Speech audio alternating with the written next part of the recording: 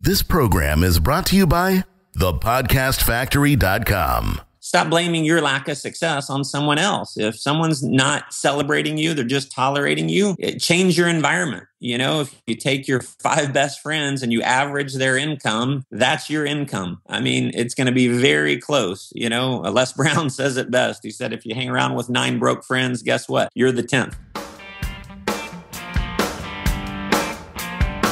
Hi, my name is Igor Kheifets, and this is the List Building Lifestyle, the only podcast which delivers cutting-edge conversion strategies from the online trenches straight to your earbuds.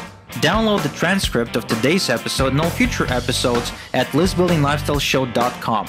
I also invite you to grab a free copy of the Wealthy List Builder Survival Guide at listbuildinglifestyleshow.com/survival. And now, once again, it's time to claim your list building lifestyle. Welcome back to another edition of the List Building Lifestyle with your host, Igor Kheifets. And today I've got the pleasure of hosting Matt Morris, the author of The UnEmployed Millionaire. At just 18 years old, Matt founded his first marketing business. At 20, he dropped out of college to pursue business full-time. At 21, he was homeless and deeply in debt, living out of a beat-up Honda Civic, bathing in gas station bathrooms. True story, by the way. It was then that he made a life-changing decision to reinvent himself and his career. By 29, Matt was a self-made millionaire, and now he travels around the world speaking, coaching, and mentoring people in becoming unemployed millionaires. Matt, thank you so much for being here. Thanks for having me, man. Excited to be here.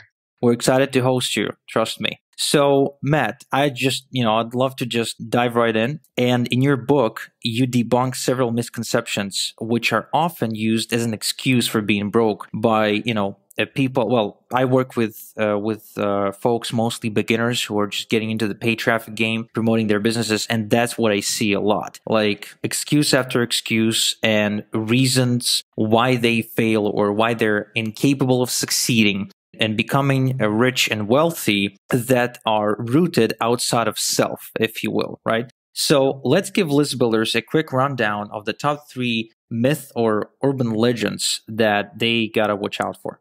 Okay. Well, that, in my mind, belief is everything. Belief is going to make or break you. And, in fact, I did a Periscope this morning and I did a couple, Q&As, and someone said, do you believe that it's going to happen when it's going to happen for people? And, the answer was no. I mean, my belief is it's going to happen for people when they make it happen. It's like, I think people will sit on businesses, their journey to success for years, not doing shit because it's like, oh, it's going to happen when it's going to happen. I'm going to take my time. No, you got to make it happen. You got to be intentional with it. That's an excuse to stay in your comfort zone. It's an excuse to be lazy. It's an excuse not to educate yourself. And so, I think you have to be super intentional with making it happen, and you got to be willing to go out and do the work. It's whether it's network marketing or internet marketing or, sales, you name it. The reason why people fail is because they're lazy in most cases. They're lazy to do the work, or they're lazy to learn. They're lazy to become an expert in it. So, that's one. Number 2 is just, and I think this is maybe the biggest, it is really the underlying question of really, can I do it? Can I be successful? Because everyone has been brainwashed without a doubt. We grew up, our parents brainwashed us, telling us different things. No matter where I go around the world and speak, I'll say, I'll prove everyone's brainwashed. Money doesn't grow on, and everyone says trees. Our parents, I guess, told us that growing up. Money isn't everything. Everyone says everything, right? And so we've been programmed to believe, money's the root of all evil, right? And so we've got these negative belief systems. And I grew up with them too, I had it going on. I was raised by, I had a crazy upbringing. My father went to prison when I was, I think, 5, got out of prison, severe alcoholic. He committed suicide when he was 13, raised by a single mom, struggled financially growing up. Thank God my mom wasn't an excuse maker. She worked 2 and 3 jobs to work her way through college. Then she worked her way through law school. became an attorney, became a judge. She actually just recently retired as a judge. So, I had that inspiration. But, the way I grew up was, my father wasn't around and, committed suicide. He missed my birthdays and, avoiding child support and all that kind of thing. So, I adopt a belief that says, I'm not good enough. I'm not worthy enough. I didn't have a lot of friends. So I made up a story that, I'm not good with people. I'm shy. I'm not confident. So I had all this baggage, all this garbage, was my belief system and, about me being able to actually go out and succeed in life. I didn't have a lot of people that I saw other than my mom. And what was interesting is my mom, even when she became an attorney, when I was in high school, she got a job as a staff attorney, which is a low paying position. She actually was working a second job selling cosmetics in the mall, even as an attorney. And so, I had this belief that money's hard to come by. And no matter how hard you work, money's hard to come by. And guess what I attracted in my life? I attracted, scarcity. I attracted poverty. And, I struggled and I struggled and I struggled. And, I finally realized how messed up my belief system was. I was always saying, why am I such an idiot? Why am I so broke? And, I'm a big fan of Tony Robbins and, many others as well. But, what I believe is the quality of your life is kind of based on the quality of the conversations you have with yourself. And if you're always having negative scarcity conversations, you're going to produce negative scarcity type results. So, I think it's important for everyone to understand that, the income that you're earning right now is exactly what you believe you should be earning. Exactly. I mean, to the dollar. Otherwise, you'd be earning more or less. I mean, if you believed you should be earning less, you'd be earning less. If you really believed you should be earning more, you'd be earning more. You'd figure out a way to get there. Motivation. Everyone is like, man, how do I get self-motivated? Matt, you're so motivated. How do you do it? Well, you got to understand how motivation is created. Motivation is created when there's a gap between the results you're experiencing and the results you truly believe you should be experiencing. And so most people are, they've never worked on their belief system. And they typically, think, all right, whatever belief system I have. No, you got to be intentional with producing motivation. You got to be intentional with producing your desire. People are like, well, I just don't have that burning desire. Well, you don't have the burning desire because you're a pussy, because you don't take the time to work on your desire. You don't dream build. You don't program yourself. And so, how beliefs are created. You could go read a book, What to Say When You Talk to Yourself. And, with What to Say When You Talk to Yourself, I think that book probably does the best job of understanding and explaining the science of the mind, or, what I would call kind of behavioral psychology. And if you look at the ladder of, behavioral psychology, your success comes from your actions come from your feelings come from your thoughts and your beliefs. And so, everything boils down to, what is your belief about you? What is your belief about network marketing? What is your belief about internet marketing? What is your belief about success? What is your belief about money? So that's the core. Well, how do you fix the belief? It's work. You got to work to fix the belief. And the way you fix the belief is through programming. You've got to be constantly programming yourself in a positive manner. Otherwise, you're going to produce negative results. And so, I had to take the time, when I struggled for 5 years, I struggled as an entrepreneur. So I'm by no means, the smartest guy in the world. It took me a while. I had to figure it out. But I realized, all right, I need to be intentional with who I am. So who do I really want to be? Well, I want to be someone who's filled up with desire. I want to be one of the most confident men in the world. I want to be able to, produce millions of dollars. I want to be able to travel around the world. I want to do all these things. So I had to, intentionally program myself that way. So you got to have the awareness and the understanding of how beliefs are created. Beliefs are created through 3 ways. Number one, and the most important way, is what you say and what you think about yourself. So if you're saying things like, I'm an idiot, you got to block that out. You cannot continue to say things like that. Otherwise, you make it more true. So, that's a big piece of it, is that internal programming. Number 2 is your external programming. So throughout your life, what have other people said about you? What have your teachers said about you? What have your friends said about you? And, we take it on to be true, what other people say about you. And if you continue to allow other people to negatively program you, shame on you. Okay, that's your fault. It's like, oh, well, my family's not supportive. I hear it all the time. My spouse isn't supportive. My family's not supportive. Well, shame on you. Stop blaming it on them. Stop blaming your lack of success on someone else. If someone's not if someone is not celebrating you, they're just tolerating you, change your environment. If you take your 5 best friends and you average their income, that's your income. I mean, it's going to be very close. Les Brown says it best. He said, if you hang around with 9 broke friends, guess what? You're the 10th. So you got to change your environment, get around a better positive environment. And then the other thing is your experiences. So the experiences that you've had throughout your career in business, as an example, if you don't have awareness of how, this works, you can have a negative experience and allow that to negatively program you. Or if you can adopt a belief that says nothing has any meaning until I give it meaning, you can adopt whatever belief you want.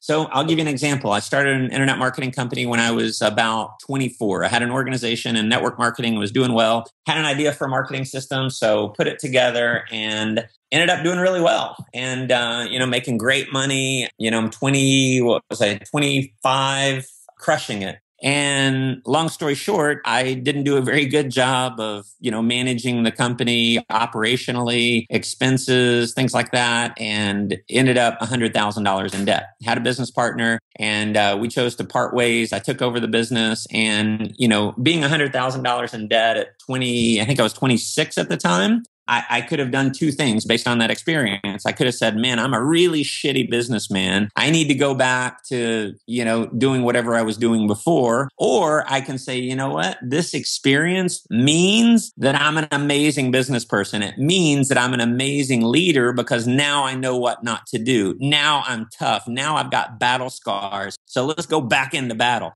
And so, went back into battle and, was able to pay off all the debt and make more money than we'd ever made. When I was 32, a couple years after that, I started my own network marketing company, did amazingly well, brought in people from all around the world. And, I made every mistake you can make. We got hit with, a large amount of fraud, crippled our company. I ended up $750,000 in debt. And, it was tough at the time, but I had to say, you know what?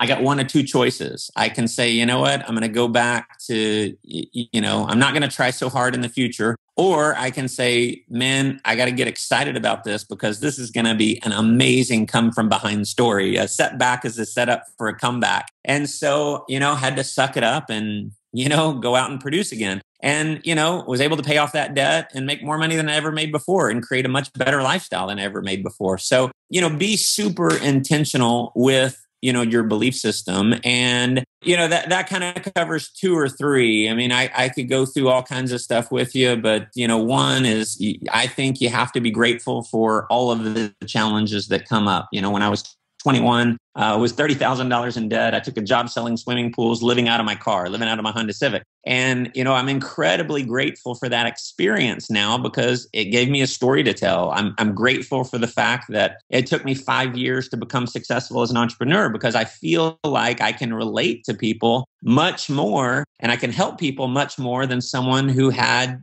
quick success. I can relate to the lack of belief because I had the lack of belief. I can relate to the frustration. I can relate to the discouragement because I had it, So now I'm grateful for it. So I think that's one of the beliefs that you have to, is a little counterintuitive. When challenges come up, be grateful for them because what I believe is if you want to build a really tall building, you got to dig a really deep foundation. And so when the challenges come up, congratulations, you're making your foundation even deeper, even stronger. And then, another belief is having the belief that no matter what happens, if something negative happens, you're going to get it all back and more. Any adversity carries with it a seed of a greater benefit. So whatever negative happens to you, have a positive expectation, get excited about it because it's just part of the game. For me, success, life, business, it's a game. I love the game. It's why I feel like I could work 16 hours a day and never feel like I'm working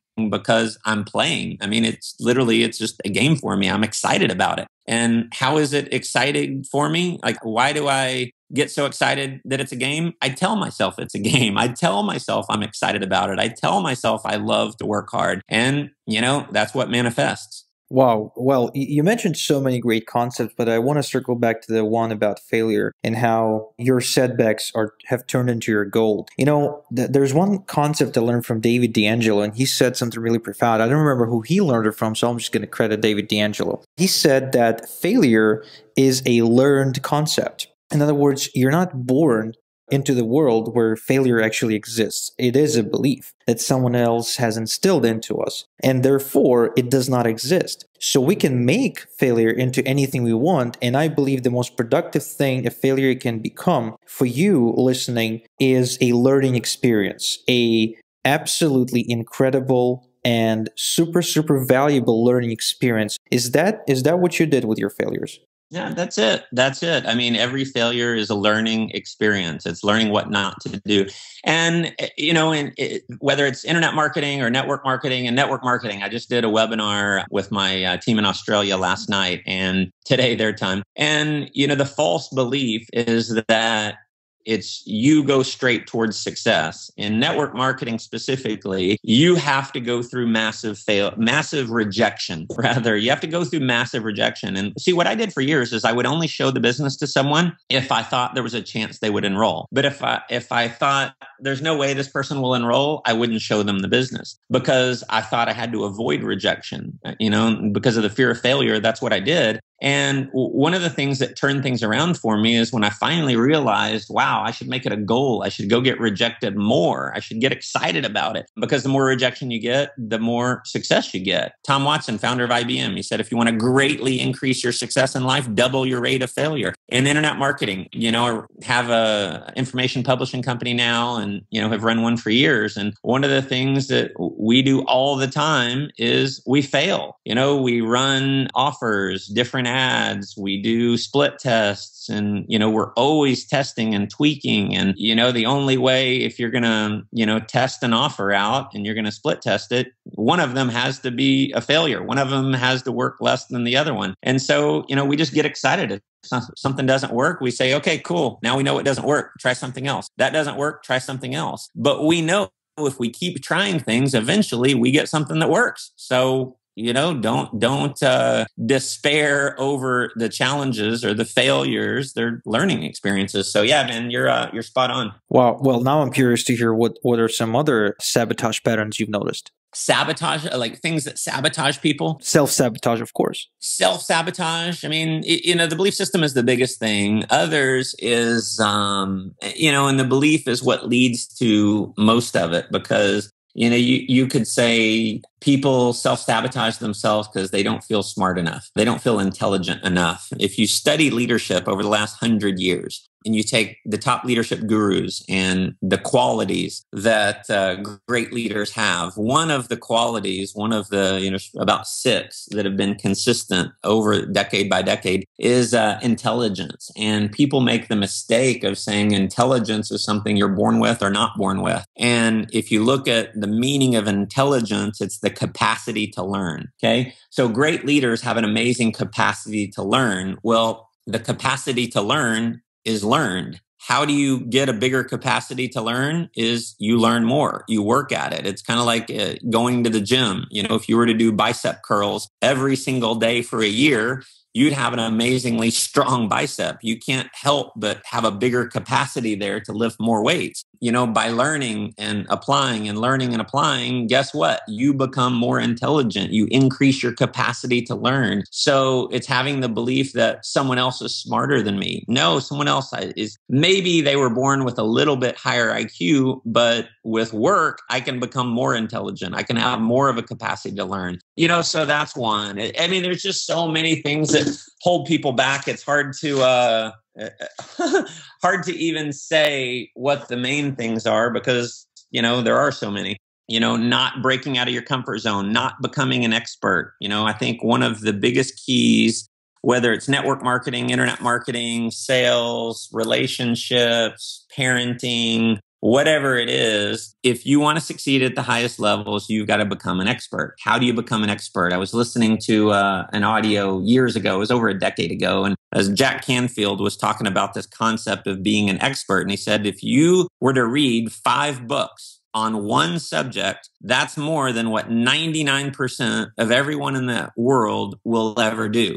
Most people are going to be too lazy to do that. So you can be in the top 1% knowledge level compared to everyone else in the world if you go read 5 books, right? Because it's amazing when I speak at events, I'll say, how many of you raise your hand if you've read 5 books specific to network marketing? And very few hands go up. It's like, your goal is to become a millionaire in network marketing, but you haven't even read 5 books. How can you honestly say you want to become a millionaire if you're not willing to go out and learn? Same thing with internet marketing. There's no shortage of training out there. And so, that's a big one. And then it's investing in yourself. See, most people will think nothing of putting thousands of dollars a year into fuel for their vehicle, their car, their truck. But, they complain about having to invest money in their most important asset, which is their mind. Okay. So most people, one of the reasons why they fail is they don't invest in themselves. They don't invest in the business. If you were to start a McDonald's franchise, you got to go to Hamburger University. You're going to have to spend well over $1 million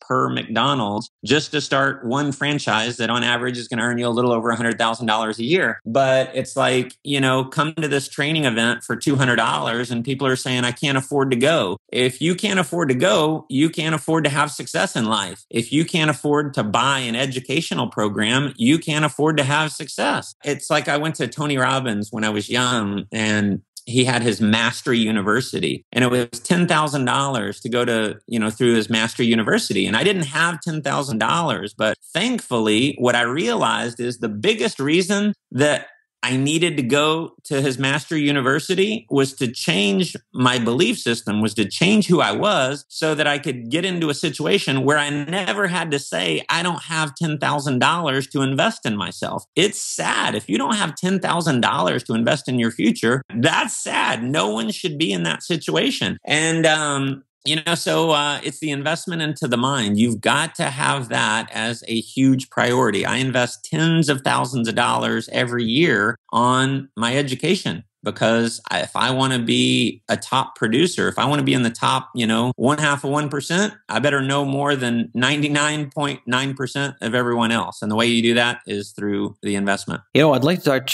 kind of go back on 2 points you mentioned. First off, people who say they can't afford stuff. Well, in my experience, that's of course an issue of will, not, can. Because you will be able to afford something you really, really want. It's just a matter of how bad you want to invest in yourself, how bad you want to succeed in life. And like you said, most people are just too lazy to do that and too uninspired, too uninterested, too bored, too complacent, too inept. And, the list kind of goes on and on and on. But truth of the matter is, if you want to go to an event or get a coaching program, or let's just say in my case, get some traffic, and you don't have a couple $100 to invest, this is exactly the reason why you absolutely have to go and get that money. You not being able to invest or not having that money available to you immediately is the very reason why you need to work harder and why you need to take those chances and risks to achieve greater success in business. Yeah. The way I put it is if you don't have a few $100s, if you don't have $10,000, whatever it is, that problem, that challenge is more powerful than you. And how long are you going to live your life letting a small sum of money be more powerful than you? You got to make the decision that you're going to be more powerful than your lack of money, your lack of 10,000. I'm saying $10,000 because I think everyone should be at that point. I sell a program for like such a ridiculously low, it's, $300. And people are like, I'm going to save up the money and, I'd love to do this, but I don't have the $300. It's actually 3 payments of $97. Gosh, you can't come up with $97 in 1 month. You're never going to have success with that mindset. You just never will. And they're like, can I pay you back? Can I get it on a loan? No, not at all. You decide to be more powerful than your problem, come up with the money, and there you go. It's like when people say they don't have the money to join the program. Like, I always ask this question, who do you love the most? Is it your mom, your wife, something like that? My mom. And I say, listen, well, if your mom, let's say she got pulled over and there was a case of mistaken identity from the police, and they thought she committed some heinous crime, and they took her in. And she calls you saying, oh my God, I'm in this rat hole jail cell and I need $500 to bail me out. Are you going to bail your mom out, or are you going to let her spend the night in jail with a bunch of crack whores? You're going to come up with the $500. That night, you're going to come up with the money. Okay. So anyone could come up with the money. If I said, I will sell you a Ferrari tomorrow for $1,000, you'd come up with the money because you can go sell it. So it's never a question of, do you have the money? It's a question of, do you have the desire to change your situation? Your example is so modest. I usually say, look, if I took your daughter hostage and put a gun to her head, would you get me $10,000 tomorrow? Obviously the answer is yes. So going back to the second point that really resonates with me, and that is books. When I used to sell $15,000 coaching packages a couple of years ago, back when I was doing intensive coaching, one of the questions we asked on the questionnaire was, what are the 3 books about marketing or success that you read in the last 6 months? So whoever had less than 3 books did not qualify, and whoever told me about the books they read, which are like either just philosophy books or books that didn't even have to do anything with marketing, like fiction books, I knew immediately that that person is not ready yet to even talk to me. Like, they're not ready to commit at that level, not just financially, because what that financial commitment is going to make you do is going to make you take the whole thing really, really seriously. And you can't possibly comprehend investing $15,000 in yourself, even if that is to learn how to make $15,000 per month for the rest of your life, or at least for another decade. I mean, I don't know how long the internet is going to,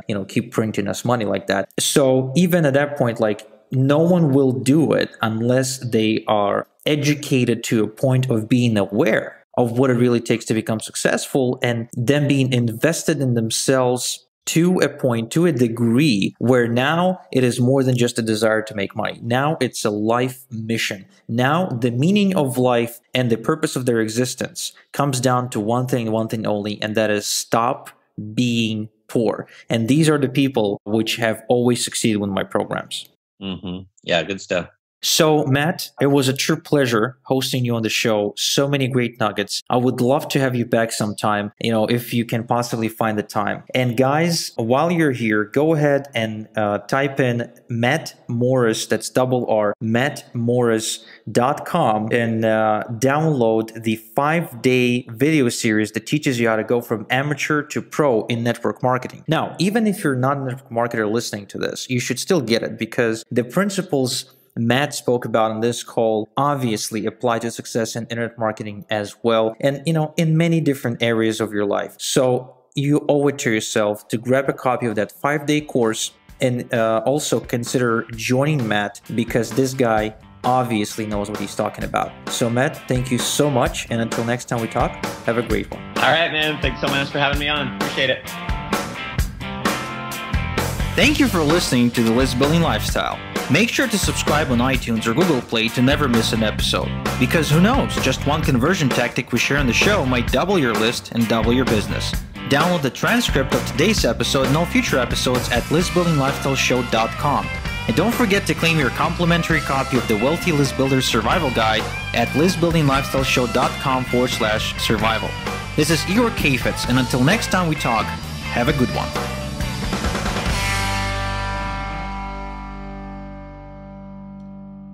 This is thepodcastfactory.com.